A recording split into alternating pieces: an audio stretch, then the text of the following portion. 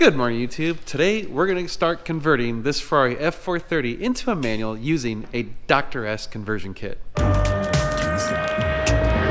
you recording all of the nefarious activities? If you're new to the channel, my name is Dan and that is Josh. And right here is our Dr. S conversion kit that we just got, and we are going to use it to convert this Ferrari F430 from an F1 transmission into a manual, and then it's going to be glorious. It's also going to be more reliable and, well, just a hell of a lot more fun to drive. So we just got the kit, we just unboxed it in our last video, so check that out if you haven't seen it.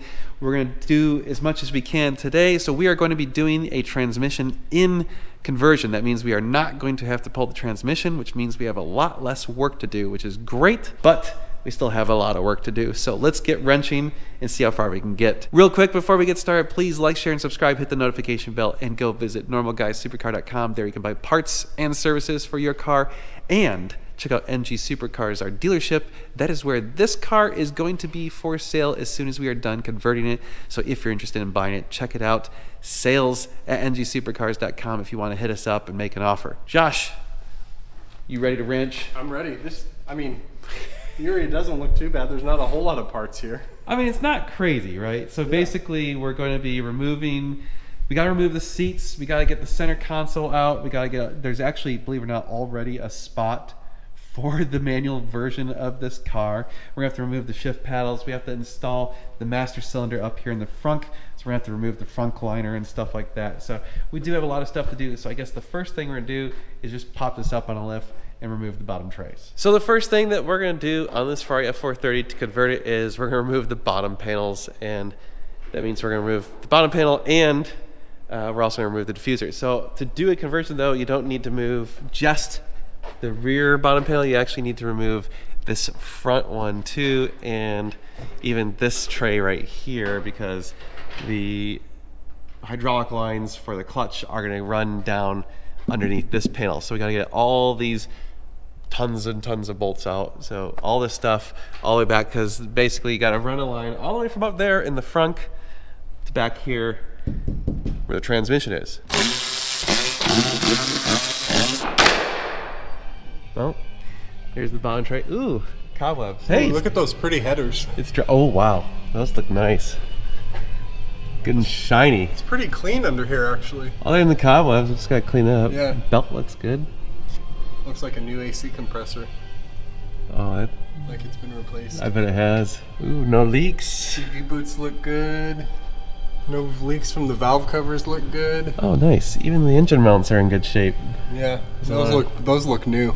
Yeah, those look very, very new. Oh wait, he did say they replaced them. That would explain that. This panel off. Gotta get this one. I screwed up, and you don't remove these center ones. You only remove the outer ones, and then all the 13 millimeters. Here it comes. There. Ooh. Gross. Yeah, redo those. Yeah, just re-glue them. Yep. On the front panel, don't forget those ones. Yeah, need an extension. That's it. This car's great. It's got all the factory hardware. I know, I can't believe. There it goes. There we go. All right, so basically the clutch line's gonna come down from this approximate area and go along here. So the clutch line will run along here, back here to here. Here's the squid. This is the hydraulic shift box that goes away. Bye-bye. And so here is the clutch lines, and then the shift cables. Sorry, the shift cables will go back here, and the clutch line goes to here. The shift cables actually come out right here. This little plug, that is the plug that is inside the cabin behind the passenger seat. So it's already literally got the hole drilled for the shift cables. So the shift cables come out here, clutch cable comes way up there, both of them come back here. Ferrari wanted this car to be a manual. Oh yeah, this car was meant to be a manual. All right, so Josh is gonna start on the interior. I'm gonna start on the front. So we have to pop off this panel. There's like actually a bunch of Allen screws right there. So all those come off, it removes this panel. So let me pop those out real quick. Okay, we've got the front panel off. A quick note, some of these right here have like the black tar stuff on them. They're kind of a bitch to get out. So you just gotta twist, and then kind of give it a good tug and it pops off. So now when you're taking off this piece right here, it's just literally like a foam piece to kind of separate it out. You wanna cut it pretty close to where, you know, you can make, basically we're gonna just tape it back in place when we're all done. So cut it with a sharp knife in a reasonably straight fashion, you know, around the edges so that we can put it back into place and then kind of fold it down. So here we go. Okay, so you can see we've got the front panel down, we got the access right here. So the clutch actually goes way in there. It's actually very hard to see, so it's hopefully you got small hands. It sucks. This is actually one of the trickiest parts of the whole thing. So there is the alarm right here. Sometimes it helps to remove that to get more space, but effectively we got to put the clutch master cylinder way in there, and then we also have the remote mount for the tank. So we've got this really cool aluminum reservoir. This is going to be for the clutch fluid, and then over here is our clutch. Again, so this is a Wilwood clutch cylinder, but it's actually been modified to work for this setup. So you can't just use a regular old Wilwood one. So don't, because it'll blow out the seals and you're gonna have stuff leaking everywhere.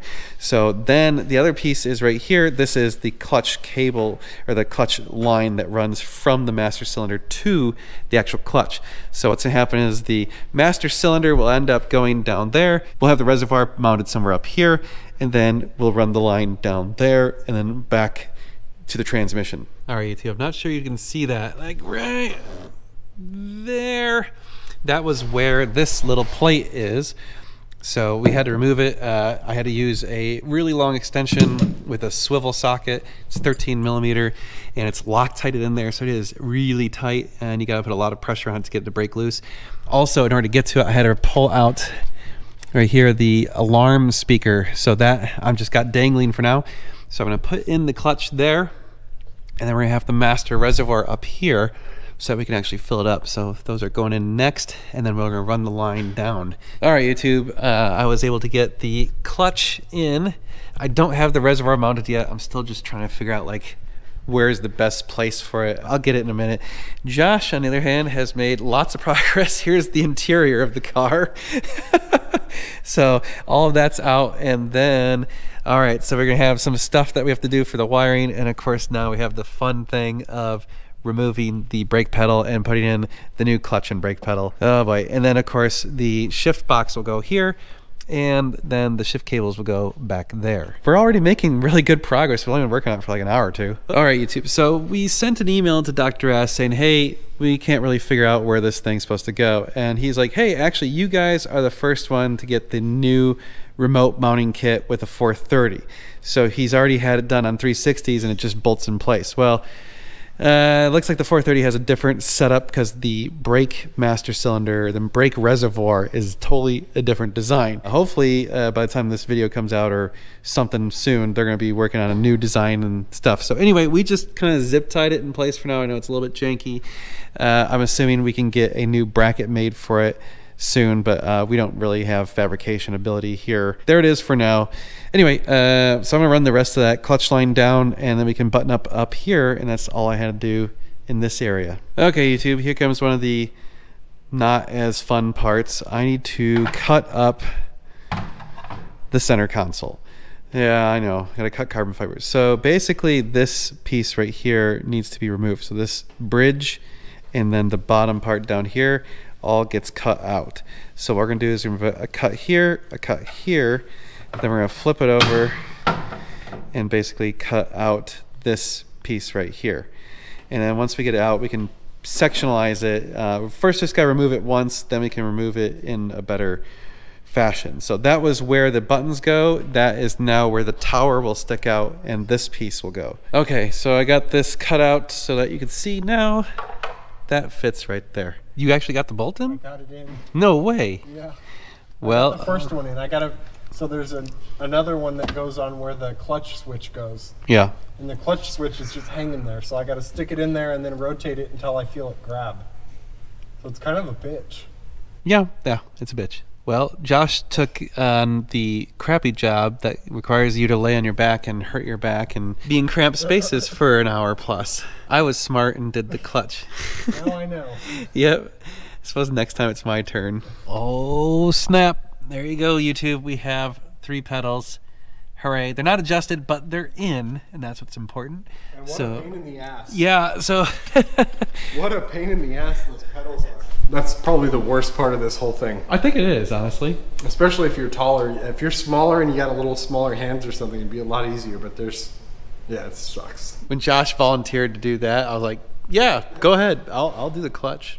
I think that's a good stopping point for the day. So we'll show you a time lapse and we'll continue on in a second.